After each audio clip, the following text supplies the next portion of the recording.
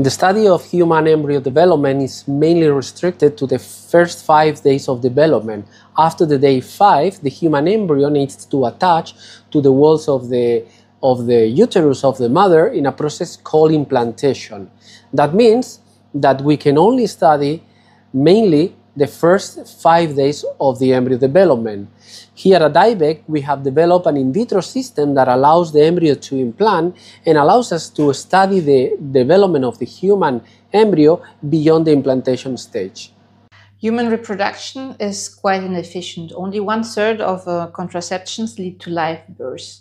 1/3 of the embryos are lost even before they get to implant, so they never even implant, and another third is lost right after implantation. So we can consider implantation a bottleneck of human reproduction.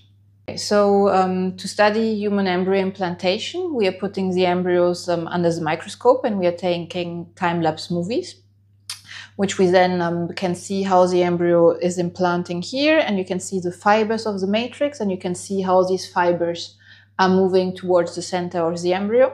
And then we quantify this displacement of the matrix here. Yes. Okay.